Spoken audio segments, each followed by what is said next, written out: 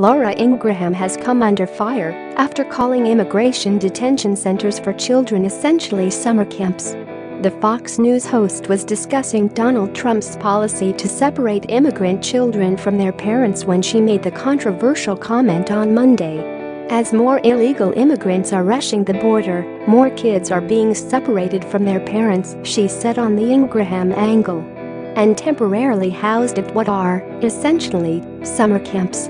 Ingraham's words horrified many after pictures were released showing immigrant children lined up in a series of cages created by metal fencing at these detention centers.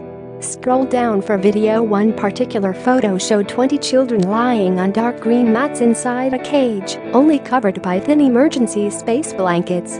Another shows children in a single file line sitting next to one another. Laura Ingraham, like Tucker Carlson and Hannity, would happily defend genocide if the Trump administration asked them to do so, he wrote. Author Anthony Breznican joked, "Laura Ingraham isn't going to hell.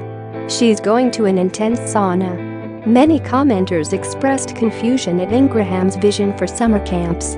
Yes, who else remembers singing kumbaya, roasting marshmallows, cage living, and a friendly game of let's never see your mommy and daddy again, wrote Danny Deraney. Another joked about what a summer camp would look like if it was run by Ingraham. Your child will learn how to properly fold a foil emergency blanket and how to decorate the inside of a cage, JD Durkin quipped. Sign up now for a special lesson in basketball dribbling and mocking school shooting survivors. Act fast, he added, quoting Ingraham's recent controversies with Hogg and NBA star Lebron James. Others called on the public to boycott Ingraham, while some challenged the Fox News host to send her own children to the detention centers. Great at Ingraham Angle sounds like a fun summer plan for your kids.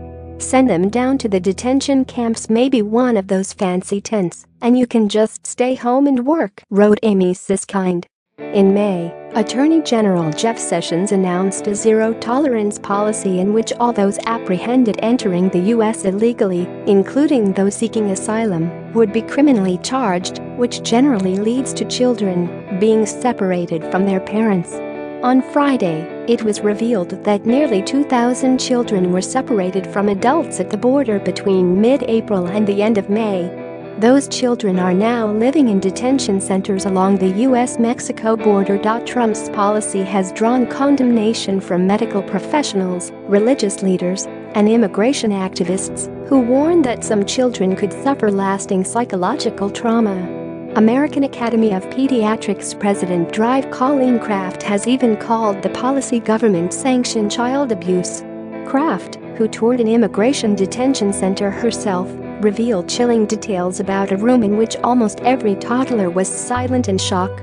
"I can't describe to you the room I was in with the toddlers," she told CNN. What happens to children separated from their parents? There have been reports that children separated from their parents after crossing the U.S. border illegally are being held in facilities for between 45 and 55 days.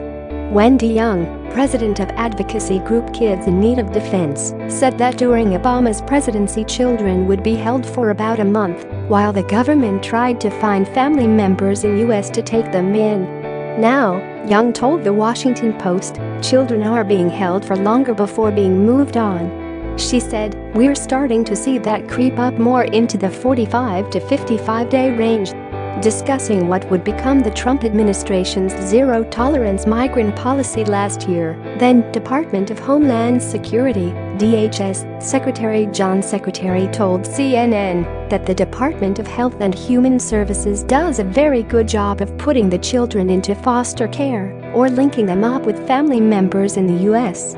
The DHS has explained that there are 4 reasons a child will be separated from a parent: if there is reason to doubt the claim of familial relationship between adult and child, if the adult is being referred for criminal prosecution, if there is reason to suspect the adult is engaged in human trafficking, or if there is reason to believe the adult poses a safety risk to the child. Under the Trump administration new policy, all unlawful crossings are referred for prosecution, a process that moves adults to the custody of the U.S. Marshals Service and sends many children to facilities run by the Department of Health and Human Services, DHHS. Under the previous administration, such families were usually referred for civil deportation proceedings, not requiring separation. Because those found to have crossed the border illegally are now being criminally prosecuted, they are separated from their children, who are not deemed responsible for the actions of their parents. As a result, the parents are detained, and, because the children are not charged with a crime, they are not detained with the parents. Nearly 2,000 children were separated from their families over a 6-week period in April and May following the inauguration of the policy. Children under the age of 4 are not separated from their parents, officials have said, but this has been challenged by media reports and rights groups.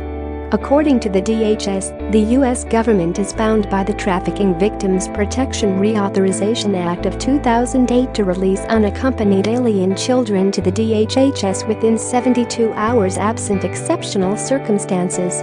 This does not apply to people from Mexico and Canada, however, who are eligible to withdraw their application for admission to U.S. Normally toddlers are rambunctious and running around. We had one child just screaming and crying, and the others were really silent. This is not normal activity or brain development with these children. Critics of the policy have only continued to pile as more stories, pictures, and even chilling audio have been released from these detention centers. Ann Chandler, the director of the Houston office of Tahrir Justice Center, said she's spoken with several parents who were told their children were going to get washed before guards informed them they would never see their kids again. The officers say, "I'm going to take your child to get bathed. That's one we see again and again. Your child needs to come with me for a bath," Chandler told Texas Monthly. The child goes off, and in a half an hour, 20 minutes, the parent inquires, "Where is my 5-year-old? Where's my 7-year-old? This is a long bath." And they say, "You won't be seeing your child again." Chandler said that in some cases agents simply tell the parents that they are taking their children away. And when the parent asks, "When will we get them back?" they say, "We can't tell you that," she said. One teenager told an advocate who visited South Texas that she was helping care for a young child she didn't know because the child's aunt was somewhere else in the facility. She said she had to show others in her cell how to change the girl's diaper. Michelle Brain, director of migrant rights at the Women's Refugee Commission, met with a 16-year-old girl who had been taking care of a young girl for 3 days. The teen and others in their cage thought the girl was 2 years old. She had to teach other kids in the cell to change her diaper, Brain said. Brain said that after an attorney started to ask questions, agents found the girl's aunt and reunited the two. It turned out that the girl was actually 4 years old.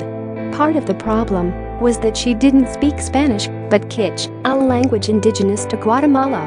She was so traumatized that she wasn't talking, Brain said. She was just curled up in a little ball. UN Human Rights High Commissioner Zeid Ra'ad Al Hussein, meanwhile, said of the situation, the thought that any state would seek to deter parents by inflicting abuse on children is unconscionable.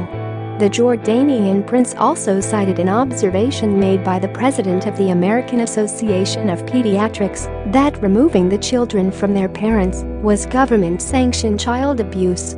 Stefan Dujarric, the spokesman for Secretary General of the UN Antonio Guterres, said that refugees and migrants should always be treated with respect and dignity, adding, "Children must not be traumatized by being separated from their parents. Family unity must be preserved." And on Monday, horrific audio was released that captured border agents cracking jokes while crying children could be heard calling for their parents.